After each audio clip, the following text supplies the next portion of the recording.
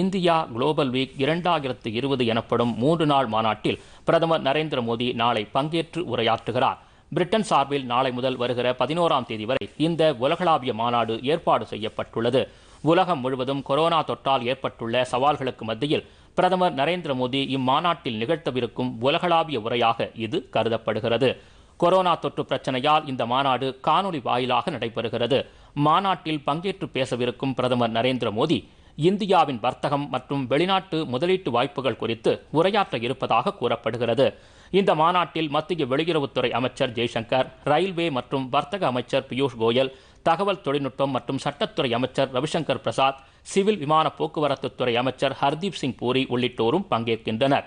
இங்கிலாந்து தரப்பில் பிரிட்டிஷ் இளவரசர் சார்லஸ் மற்றும் அந்நாட்டின் வெளியுறவு, உள்துறை, சுகாதாரம் மற்றும் சர்வதேச வர்த்தக செயலாளர் உள்ளிட்டோர் பங்கேற்க இருப்பதாக கூறப்படுகிறது. மேலும் அமெரிக்கா, சிங்கப்பூர் உள்ளிட்ட பல்வேறு நாடுகளின் தலைவர்கள், வாழும் கலை அமைப்பின் தலைவர் ஸ்ரீ ரவிசங்கர் உள்ளிட்டோரும் பங்கேற்க இருக்கின்றனர். இது தவிர 250க்கும் மேற்பட்ட வர்த்தகர்கள் மற்றும் 5000த்திற்கும் மேற்பட்ட சர்வதேச பார்வையாளர்கள் இதில் கலந்து கொள்வார்கள் என்று எதிர்பார்க்கப்படுகிறது.